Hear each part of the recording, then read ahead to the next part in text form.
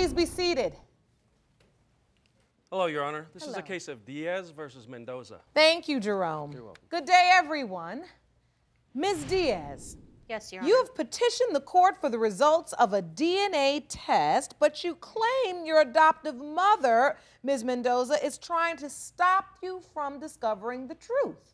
Yes, Your Honor. Now, Mrs. Mendoza, you state you doubt whether your adopted daughter has actually found her biological family. You say you fear today's results will just leave her heartbroken. Correct, Your Honor. So, Ms. Diaz, if it upsets your mother this much, explain why it's important. Your Honor, it's important because all my life I never fit in. And I always felt like the outcast. Simply because the neighborhood we grew up in was predominantly Mexican. They picked on me for my skin color, the texture of my hair. And not only that, I had a stepbrother who would pick on me all the time. And he pointed out to me one day that I was adopted. So I went and I asked my mom, Mrs. Mendoza, if it was true. She said that it was. I mean, it was a big blow to take, and I always had answers, always felt incomplete. So you adopted her when she was young? Correct. Yes, Your Honor. And in your mind, you saved her life? Yes, ma'am. Yes. Please explain. When I was 20 years old, I was told that I was not ever going to have children. The opportunity arose for me to be able to raise a child. One of my ex-husband's best friends came and told us that he had gotten his mistress pregnant. And he didn't want anything to do with the child, and neither did her biological mother. So I met with her biological mother. She came to live with us. We came to the agreement that I was to raise this child. I was going to love her unconditional. She was going to be my child. And it's just, it's heartbreaking, Your Honor, because I've done everything that I have for Leah Zelda. I doubt that her mother even knows who her biological father is. I've been through this with her plenty of times. Her mother had an extramarital affair, and I don't believe Carl Honeycutt Sr. is the father, because at the same time I also heard that she had slept with several other men. I know you took her back to meet her biological mother at some Yes, point. ma'am. How did that come to be? When Leah Zelda was about to turn 15, I had come to her and approached her and told her that it was time to start making preparations for her quinceañera, which is like a coming out party from transitioning from a child to a woman. Well, I was devastated when she told me that she didn't want a quinceañera, that what she wanted for her 15th birthday was to meet her biological mother. Your Honor, I mean, I've looked at it from both sides, but more so mine, because my mother obviously knows her parents. I never got that chance, and that's all I've ever wanted. I've always wanted to feel that bond. I feel a bond with her because she's always been there for me, but I also have the right to know who my real family is as well. You know? That's all I want. Yes. I'm not trying to hurt her in any way. I have to acknowledge two things at this point. First, that you most certainly have the right to know. And then I must acknowledge that Ms. Mendoza, you, your husband, your family, you have been such a beautiful gift to Ms. Diaz. And that should never be underestimated. They were your parents. And they are your parents. Yes, they are. Now, after meeting your biological mother, you went on to search for your biological father. Back in 2001, I put an ad out searching for my biological father. I didn't get a response right away until July of 2013. And the one who replied was Carnell Honeycutt Jr. And he told me that he felt like we were related, that we may share the same father. Now, did you talk to your mother, Mrs. Mendoza, about this? Definitely. I mean, I called her right away. And what was your response, ma'am? How did you feel about? I'm happy in a way that she's always wanted to know who her father was. And I don't want to deny her that. My fear, Your Honor, is that once she does find out that this Carnell Honeycutt Sr. is her father, that she's just going to push me aside. I've been there for her. I've done everything for her. I don't know what else she wants from me. I've sacrificed everything for her. But Ms. Mendoza, you have to understand that finding out who her biological father is in no way supersedes or replaces all the love and support and shelter and the life you gave her. Is there a part of you that wants to shield your daughter from disappointment if this doesn't turn out the way Yes, Your Honor. she wants it to? Yes. In my mind, I know this is the right thing for her to do, and it's instinctive for her to know her roots. But my heart just can't open up and let her live through that disappointment again. I appreciate everything that you've ever done for me. Don't get that wrong. It's just, it's hard to explain to strangers that you're my mom. And with them going along and saying, oh, well, you don't look like her, or you don't look like your brothers or your sisters, it's hard. But Liselda, blood doesn't make you family. I know it doesn't, but I still have the right to know. I still have the right to know. If you want more episodes of Paternity Court, make sure to subscribe and click on the notification bell. Since you started corresponding with your potential biological brother, do you feel a connection? Is there? Yes, Your Honor, there is a connection. I mean, it's something I've always wanted to feel, you know, with someone that I favor, you know. It's a good feeling. You think you look alike? I feel that we do. And every time we talk, I mean, But you've never met in person? No, just pictures. Jerome, I think it's time that we meet Mr. Honeycutt.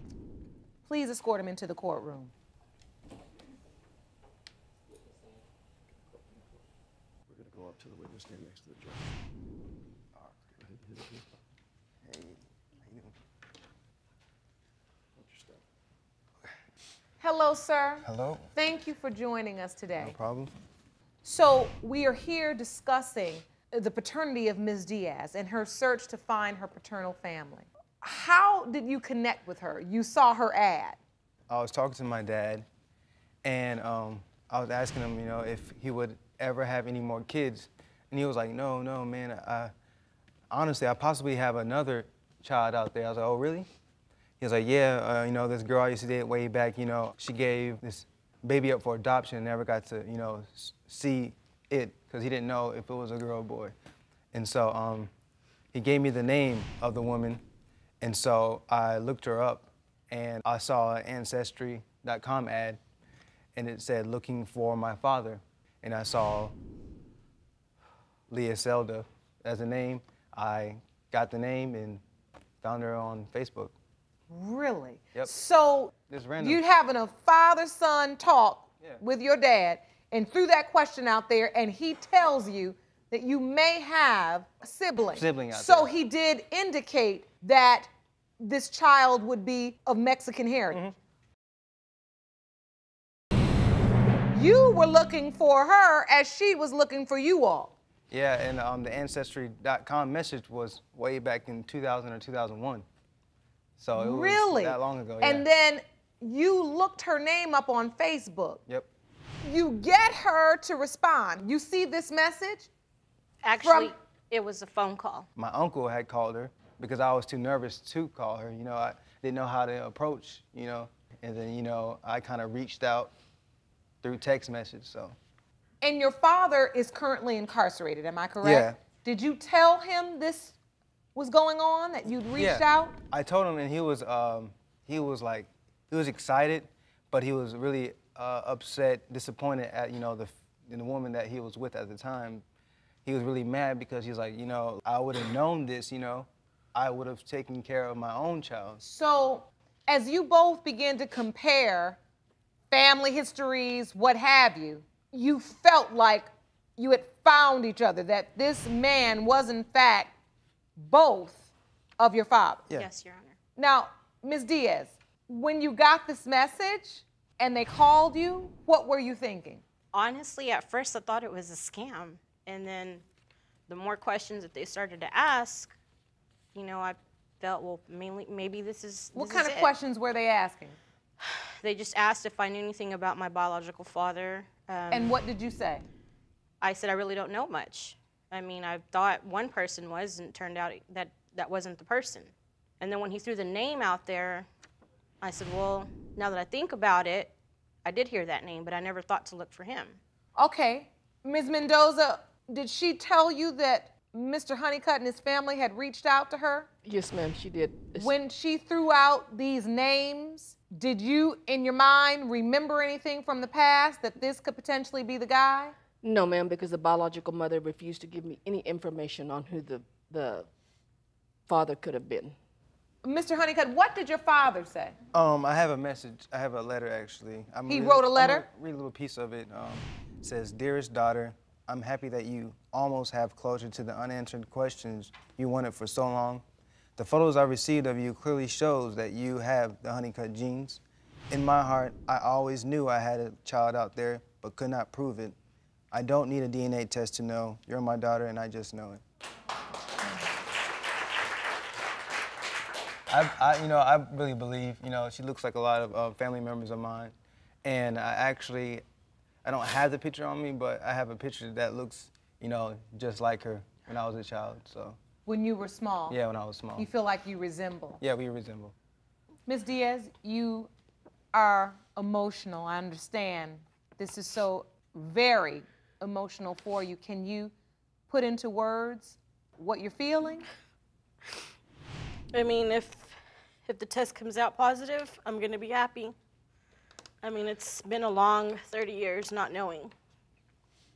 And I feel bad at times because I didn't want to hurt anybody doing this. It's just I have to know.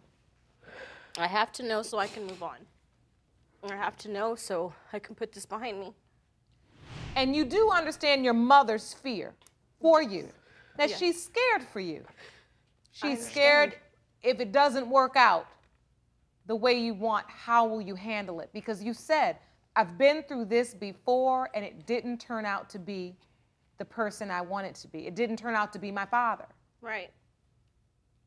I'm gonna stop. I can't continue to hurt her or myself. I mean, it's too much. Ms. Mendoza, you've brought your husband to court. Can you please stand, sir? Yes. Mr. Mendoza, thank you so much for coming. What are your thoughts on this situation, sir? Well, it kind of makes me angry because we've been there for her all this time, and especially it upsets my wife. I just wanted to quit because every time she does that, it hurts my wife a lot, and not only that, it hurts the other kids that we got. And every time it doesn't come out the way she wanted, it hurts her too. I just want this to stop because it makes my wife upset, and it hurts me and it hurts the whole family. And I do understand your position. However, you also understand the fact that this is something that eats away at your daughter, something that she thinks about day in and day out. Yeah. And this is an issue Yeah. that she alone in your family has to deal with.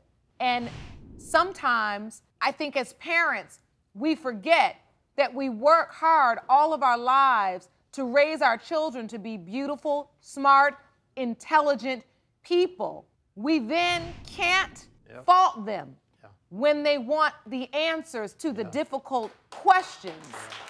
And they're not afraid to seek those answers. And it has nothing to do with their love for us, her love for you, but everything to do with the love she has for herself, and you have instilled that in her. So that is a testament to you all. I think at this point, we all are ready to learn the results. You agree?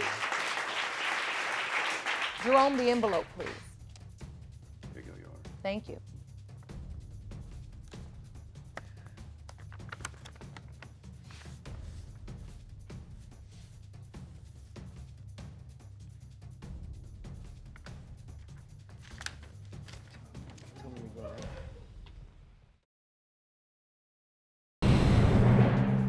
based on the DNA results to establish whether Leocelda Diaz and Carnell Honeycutt are related as siblings.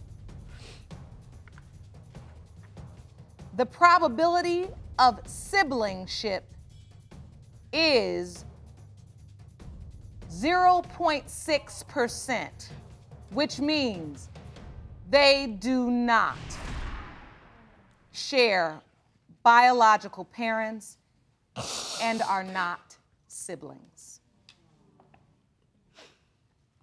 This is exactly what I was scared of, Your Honor.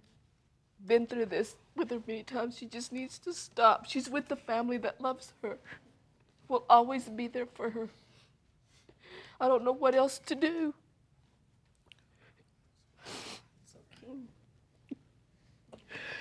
Ms. Diaz? I'm done. I have my parents right there. Always be here for her, always. I've been there from day one. I will be there until I die. She's my daughter. She's my firstborn. Blood doesn't make you family. Well, as I said before, you raised her to be a beautiful, intelligent, strong young woman. And I personally commend you, Ms. Diaz, for being strong enough to continue this search despite the disappointment. And if you ever are in need of this courtroom, again, we will be here for you. Thank you. And until that time, I hope you do love and appreciate these two beautiful people who love you so very much. I wish you the best of luck. Court is adjourned. My heart just isn't ready for this disappointment again, Leah. This is what I was trying to shield you from all these years. I'm sorry that I put my family through this, but I just had to know. I love you too, baby.